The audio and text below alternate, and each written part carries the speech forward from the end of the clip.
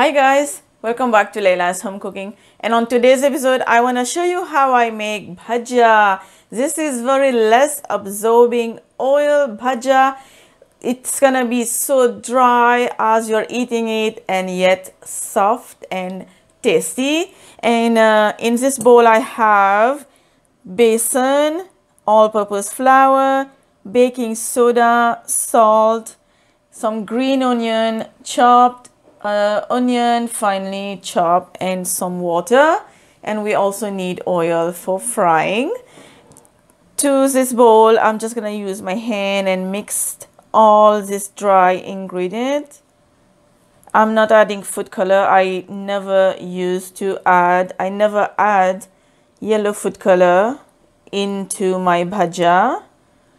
But if you like a little bit yellowy color, you can just go ahead and add some yellow food color. And now I'm just gonna add water gradually, and then just keep mixing until you get the right consistency, which I'm gonna show you in a bit. And now you can see I have already mixed it, and this is what you're looking for. And now I'm gonna add my chopped onion and chopped green onion. Now you can add fresh thyme if you want to. I do remember where I grew up is from Punjab. I'm a Punjab girl, and there were an uncle that used to make bhajia, which if you are in Punjab, and you may know, and we used to call it grandmamu if anybody from Punjab is watching this video. So his bhajia used to have thyme, and I just really loved that bhajia. So sometimes if I have it on hand, I add, and if I don't add it.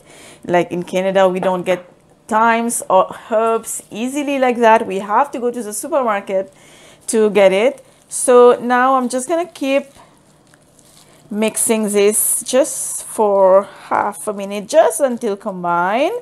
And in the meantime, my oil is preheating, and then we're gonna start frying the bhajia. Oil is preheating, and now I'm gonna use my hand. You can do this with just an ice cream scoop if you don't want to use your hand, but I'm used of making bhajia just by hand.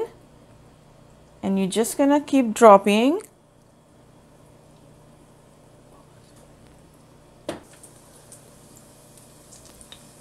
Just fill your pan. You don't have to put less for bhajia. You can put as much as possible.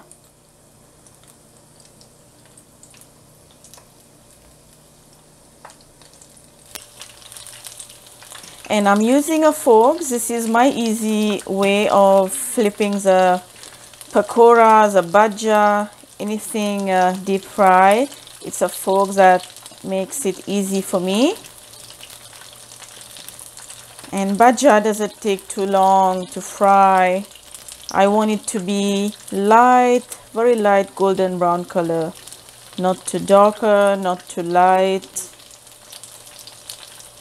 And you can do a bigger bhajia if you want to make it quicker.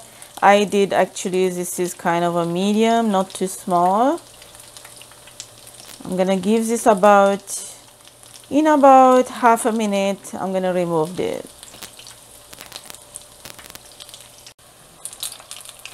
And my bhajia, they are all ready. This is my second batches.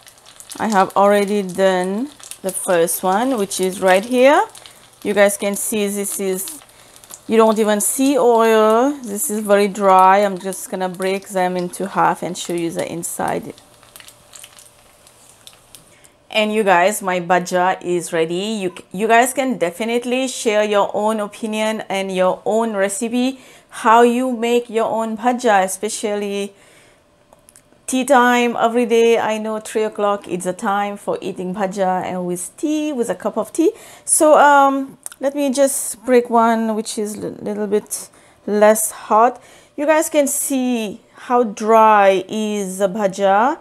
This is really hot. I want to break this and show you. This is a fill bhajia. Look inside. Even inside is so dry and it's not empty, and this is how I like my bhajia.